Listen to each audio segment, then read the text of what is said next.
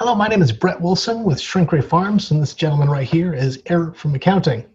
Today, we're going to talk a little bit about animal adaptations. Now, specifically reptile adaptations. Now, there's lots of cool things that reptiles have adapted to make themselves more likely to survive. You might notice that this gentleman behind me is colored orange instead of green, which seems like a really lousy adaptation because it would make him stand out. That's actually kind of the point. His color's orange because he's the dominant lizard in his territory. He's trying to advertise the fact that he's so tough that you don't want to mess with him. So instead of having to hide all the time, he actually makes his colors bright. Now, he's not the only animal that has bright colors. In fact, when you think about bright colored reptiles, the one that we mostly think about is something called a chameleon. Now, chameleons, just get the right slide there. Chameleons have these amazingly bright colorations. This is the gorgeous panther chameleon. And what makes them so striking is those beautiful colors. Now, they do work for camouflage, but they're also a form of communication. They have what's called chromatophores, and those chromatophores on their skin will expand or contract to make them different colors. Now, it's not just to blend in with their environment. There are only a few animals that have adapted to do that. There's the cuttlefish and the octopus, the only ones that can make their colors the same as the colors around them. Chameleons brighten their colors to warn off rival males, to attract females, but they also do it to blend in with their environment as well. If they're wanting to go into a hide mode, their colors are a lot duller, and that the way that their pattern is broken up makes them harder to see in the dense foliage that they like to live. They like to live up in the trees, and so that pattern color, the breaking up of the pattern makes them much more difficult to see when they're up in the trees. But there are some other amazing adaptations that lizards specifically have done to make themselves or more likely to survive. And one of them is flight. Now, not flight, more like flying squirrel flight. This next one I'm going to show you is what's called a Gecko lizard. Now, these guys have adapted a rib cage that stretches out on either side so that they can glide. Now, they can't quite fly. They can't sustain flight like a bird can. But what they'll do is they'll jump from tree to tree. They'll jump off a tree. They'll compress their ribs down flat so they spread out like a wing. And they can actually glide their body and they can aim themselves at the place that they want to go to. Now, there's a lot of great reasons for this. One, it's a really efficient and quick way to move through the forest. If the feeding's not so good on one tree, they'll jump off that one, glide to the next one, land on the side of the tree, climb up there and do some hunting. Or if a predator's going after them, they'll jump off the tree and they'll glide to safety. Now, I got another animal I want to show you right here. This next one is what's called a New Caledonian giant gecko. These guys are native to a little island near New Zealand called New Caledonia. Now, one of the coolest adaptations I think that any animal has come up with is sticky toes. Geckos have sticky toes. Now, they're sticky not like the way you would think. A lot of people think that it's suction cups that allow them to stick. It's not suction, or that maybe that it's like little claws. They have claws that stick. It's actually not claws. I've got a really beautiful close-up of a gecko toe I'll show you here. So you'll notice the first thing is that their toes on the bottom are striped. And what those stripes are folds of skin. There's layers upon layers of skin. It actually gives them more surface area. It's more space to stick with. And on those folds of skin are thousands and thousands of teeny tiny microscopic little hairs. This is what they look like. Now, that is what's called an electron microscope picture of it. And that's a microscope that's so powerful it can see things that are almost imperceptible even to the most powerful microscope.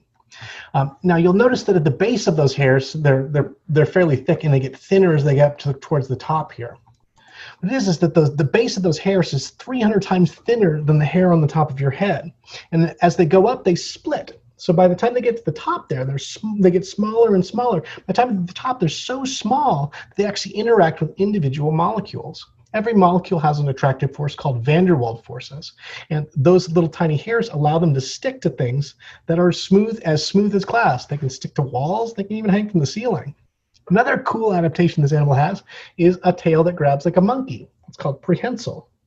And on the end of their toe, or end of their tail, they actually have one of those labial pads. So they actually have a toe on the end of their tail. All right, we're going to put this guy away. This is Curry. So Next up, we're going to do a little snake for you guys.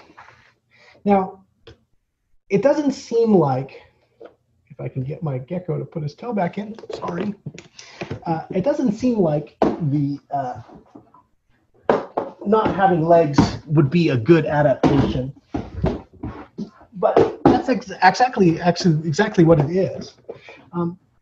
These animals actually evolved out of legs. Snakes used to have legs, which they don't anymore. Now you can tell that snakes used to have legs because of things like this right here. You see these two dots right there? These are called spurs.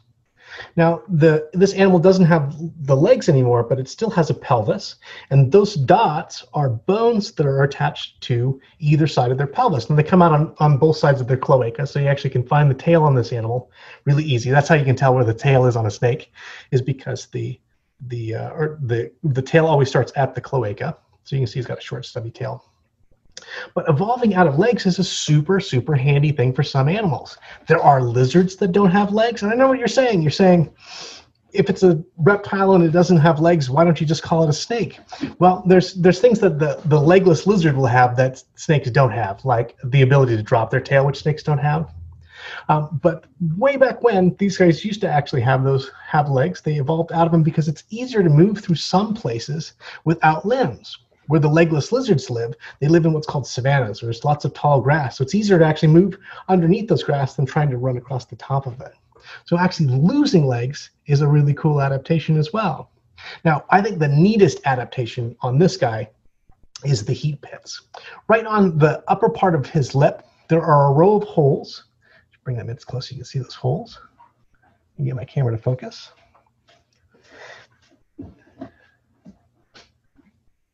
There it is. Now those holes are what's called heat pits. They're specialized scales on the upper lip that actually see infrared light. Infrared light is heat. So they can actually see heat with the scales on their face. That's a pretty cool adaptation. Now, a lot of times when people think about snakes, the thing that they're thinking about is venom. Now, venom is an adaptation as well.